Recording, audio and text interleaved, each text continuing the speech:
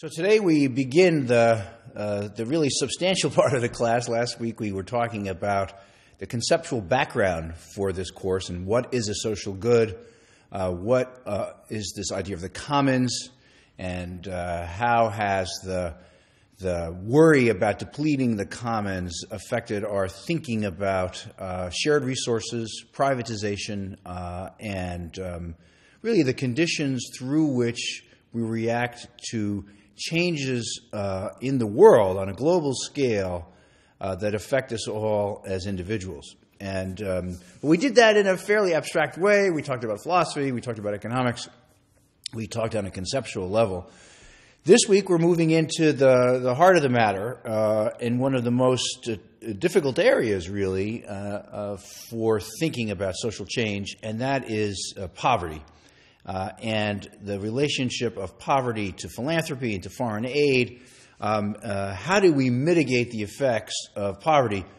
And even as I say that, I realize that for some people that's not going to be enough. They really talk about eradicating extreme poverty and the possibilities for doing that. And I'm going to show you some of the clips from the Social Good Summit, especially a short clip from the president of the World Bank, Jim Kim, about the progress we've made already in eradicating poverty, reducing the level of extreme poverty, and then we will talk about the work yet to be done and whether one should be hopeful about that or not. We're also going to talk about some of the critics of foreign aid, the critics who question whether the changes we've had in regard to extreme poverty, the reduction of extreme poverty, whether those changes can be attributed to aid, to social action through foreign aid or not. And we'll talk about some of the major theorists or economists working in this area who will help us understand what's at stake in thinking about what we can do in regard to extreme poverty. Finally, we'll talk about a new approach to this subject through randomized experimentation or randomized controlled trials that takes the big picture, certainly in mind, but tries to attack the big problem of extreme poverty, capital E, capital P, tries to attack that problem by small step-by-step measures that you are testing along the way to make sure that what you're doing actually has a positive effect on the problem you're trying to solve. Now, as we start this, I feel I should say once again that your teacher in this course on Coursera, your professor in this class, is no expert in the area. And for some of you, you'll say, well, gee, I'll turn this off right now or go on to some other class at Coursera or elsewhere. But I hope you won't. I hope you'll stick with this because the experiment we're doing in this class is that your professor, Michael Roth, is learning along with you. Is that, I will be talking with some of the great experts and have been talking with some of the great experts in this field, and I will try to introduce us all to the work in the field as I learn along with you. So I will be having conversations with academics and activists, and some of which we'll record and put on line for the class, because I am learning along with you. And at Wesleyan, we have this tradition for a long time. We started in the 1950s having programs where some of the professors, team teaching in that case, some of those professors were always non-experts, because we have felt at Wesleyan for a long time that one of the most important things you do when you're teaching in the university is model learning. You're not just professing, you're not just giving out information. You can get information just by doing searches online. What we're trying to do is to show our students here on campus how we learn with them and the excitement of learning together, and hope that excitement is productively contagious, if I can put it that way. So here we go, talking about this week extreme poverty, what we can do about it, big challenges, small experiments, and whether radical change is still possible. So I should say from the outset that the problem of extreme poverty is very closely tied to the problem or the fact of inequality. Now, because extreme poverty becomes much more glaring to those who are not living in it when they are further away from the condition of poverty. In other words, as inequality grows, as it has over the last couple of hundred years, and in an extreme way in the last decades, as inequality grows, the persistence of extreme poverty becomes more obviously morally reprehensible, economically poisonous, and socially unacceptable, politically unacceptable. And so inequality in the last decades in the industrialized world has grown precipitously. I can say just about in the United States, there has already been a move against this, right? Many of you watching will have heard about Occupy Wall Street and other Occupy movements that are really grow out of the outrage of the accumulation of wealth by a very small fraction of the population, while even greater numbers of people fall into poverty. The inequality is growing in the developed world in a significant way in recent decades. What we also see is that the inequality between the developed world and the developing world has also become a more obvious, more obviously persistent a problem that we in the developed world and in the developing world are trying to address. These are cycles of deprivation that we are dealing with here. There is the shock of finding people living in conditions that are morally reprehensible, that are just depriving people of a chance at a decent life, and that's very important. But we also have to note that the persistence of poverty is the cutting off of potential in the world. That there are millions of people who are dying too young, who have no access to education, who live stunted lives because of disease and a lack of access to basic material conditions, that they're living lives that all of us can see as lives of deprivation, lives that continue a cycle of a lack of development. I guess what I'm trying to communicate here is that the condition of poverty is bad enough, but we also have to recognize, as Amartya Sen said some years ago now, that the persistence of poverty is also the robbing of human potential. And poverty is not just a lack of money. It is not having the capability to realize one's full potential as a human being. So that even when life goes on, we must recognize the cutting off of potential that is a result of living in poverty. That lives that are not fully lived means fewer contributions to economic development, fewer contributions to culture, fewer contributions to science. And poverty deprives us all of those contributions. It's contagious in that sense, right? It's contagious because we don't have the benefit of a life fully lived, nor does the person whose life is filled with suffering because of that poverty. Extreme poverty is our focus this week, and I think that it's important for us to see that extreme poverty is persistent, although there have been important points of progress in the last decades in reducing the numbers of people who live in extreme poverty. Unemployment, hopelessness, little economic growth, these are some of the characteristics of the regions where there is extreme poverty. What is extreme poverty? The definition used by the World Bank and by many other organizations is living on less than $1.25 a day. Okay, $1.25 US dollars a day is the conventional definition of extreme poverty and what we'll use in this class. And let me just give you some figures on the scale of this problem. 21% of the world's population is extremely poor. 21% of the world's population. Now, as you know, that is not distributed equally across the globe. 75% of the world's extremely poor live in South Asia or Africa. 3/4 of the world's extremely poor live in South Asia or Africa. About 3/4 of the poor live in rural areas, and I think that's important to note.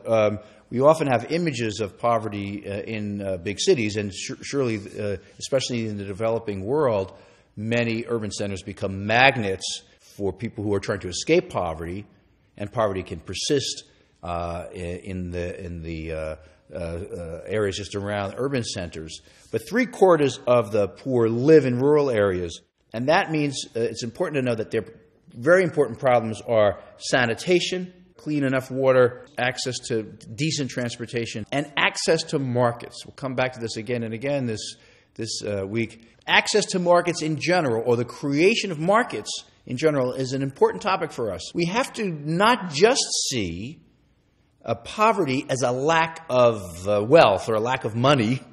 It's a lack of access to markets for many of our economists, because without access to markets, you don't have access to economic development. You may have access to food when somebody gives you a bowl of rice.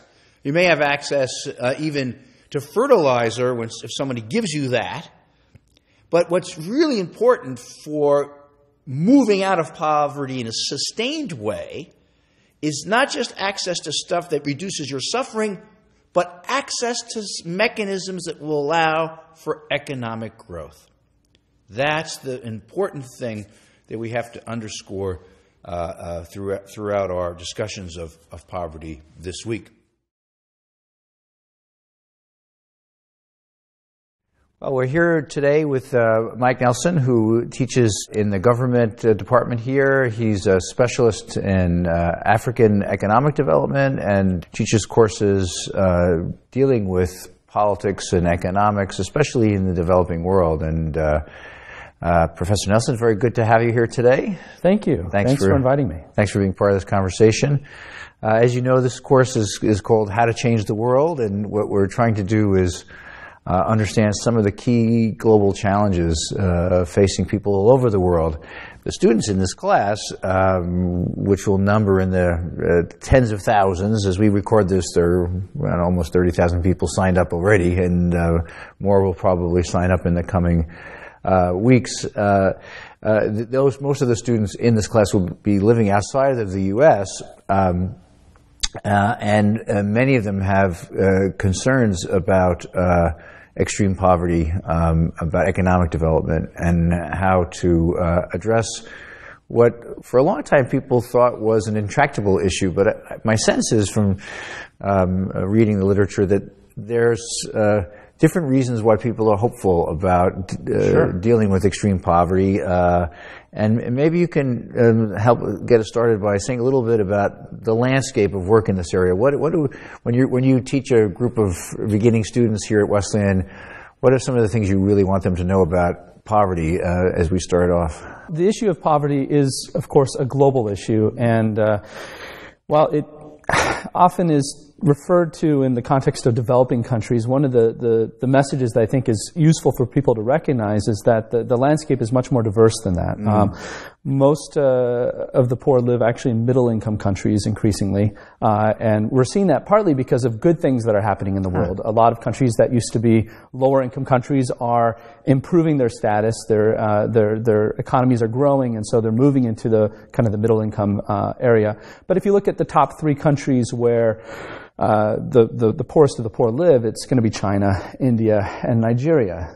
3 very populous countries. Right. And so if we think about how we're crafting solutions or approaching the challenges associated with extreme poverty, that's one thing to recognize as well. And in those countries and in much of the developing world, it is more of an endemic problem. It is more of a permanent problem for the people that experience it. We have our own versions of extreme poverty here in the United States, which I'm sure you were aware of as well.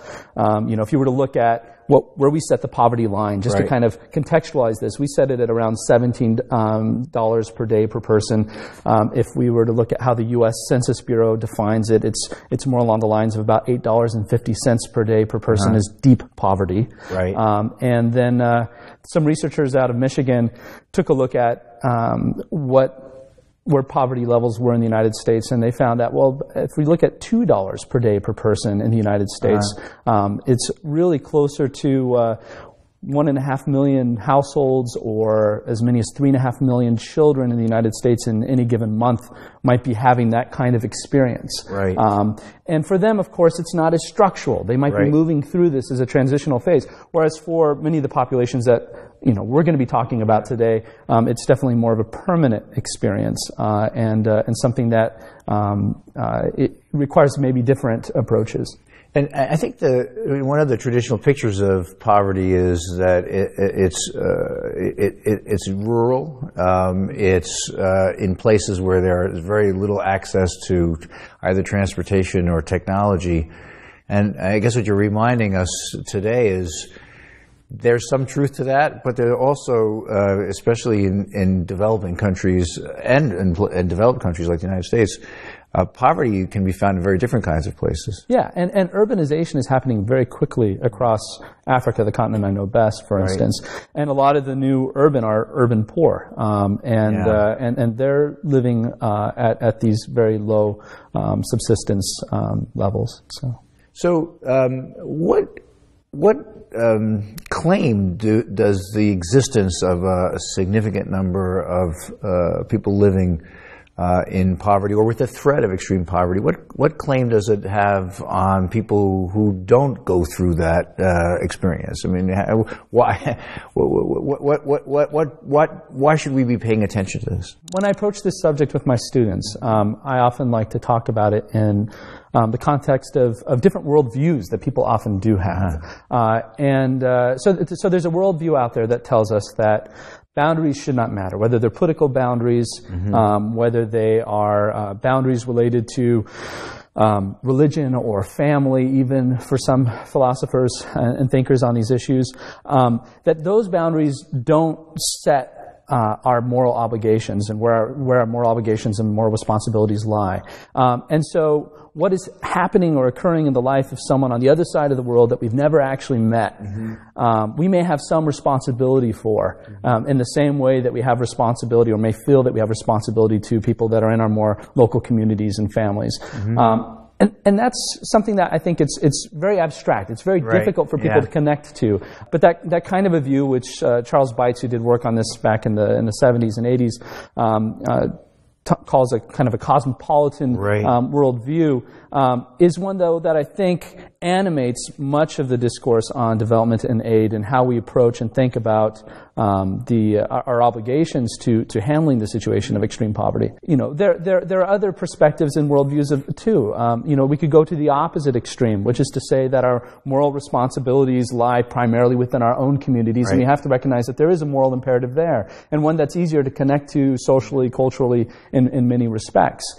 It's one of the reasons why we're more likely in America to give money to research on cancer than we might be to preventive measures dealing with malaria. Yeah, that's great and if you're thinking about where could we have the most impact with our own giving as individuals, it might be that latter scenario, but it's hard to make that connection. Yeah, it's interesting you raised that in that framework, because yesterday, as we're taping this, yesterday was Giving Tuesday, this organized event through the 92nd Street Y and the UN Foundation and other partners that are part of this class that we're putting together. And I saw in my own family, what was attractive to my daughter, as I asked her to go online and find organizations that she felt were worthy, and then see if there's some outside validation that they were organized well and the money would be used well. And it was a really interesting experience, as she, is attracted to little kids, and she's attracted, like many people, to individual stories. So when we say that 1 billion people live in extreme poverty, that's disturbing and shocking, but it is rather abstract because it's such a big number. But when she sees, as she did yesterday, we were looking at Heifer, the organization. You can buy animals for a village or for a person. She found a child, and she said, I want to give money so this family can get some chicks, because the chickens will produce eggs, and et cetera, et cetera. Then you start a virtuous circle. It is interesting how the internet can actually make the other side of the world seem quite close. And for someone like my daughter's a teenager, she's used to actually connecting to people who are not just in the neighborhood. No, absolutely. And I think we're seeing that those connections are continuing to develop. I mean, larger numbers of Americans, it seems, are having experiences abroad, and that's also leading to different kinds of connections and feelings of, and perhaps expanding our range of thinking about the populations to whom we feel morally responsible to. How did you get interested in Africa? How did your work start there? Yeah, no, for me it was partly accident. I was finishing up my undergraduate education at UC San Diego, and was trying to think about what I was interested in. I knew I was interested in international politics, but I also knew that I never really lived in any other part of the world. Right. And so I applied to be a Peace Corps volunteer. And so I thought they would send me to Latin America or East Asia. I'd been taking Mandarin and Spanish in college, and they offered me an opportunity to go to Ghana, and that brought me to Ghana, and it really opened my eyes to a whole range of different things, including the fact that while there is some associationship between wealth and happiness, I experienced a village where there was no wealth, but there was actually quite a bit of happiness. That was nice to see, but it also was frustrating to see the kinds of challenges that these really wonderful, friendly people were facing on a daily basis, challenges that we don't even think about. Give us some examples. What kind of challenges are they facing? One of the tasks that was set for me was working on water and sanitation development. Right. And so we formed this water and sanitation committee, and just the process of trying to come collectively together as a village to save for projects, for future projects, so that they could contribute collectively to a well or to latrines, that kind of thing, was a big challenge because it required that they take on personal responsibility for choices that are not easy choices when they're thinking about, well, do I put this money here this month or do I use it for something else? Right. And Duflo and Banerjee talk about a similar thing in their book. Yeah. But I definitely saw it in my own experience, where just that process of kind of saving for those things that would really improve their lives in the long run was a big challenge. Education was another area where the incentives aren't aligned to bring good teachers into these villages, and I've seen some improvement. I've gone back. I was just back actually this last summer, and there are very big improvements that have happened in that village, both in terms of water provision and in terms of economic development in general. But it's been a hard, slow road for them, and that's the other thing I've noticed. Yeah.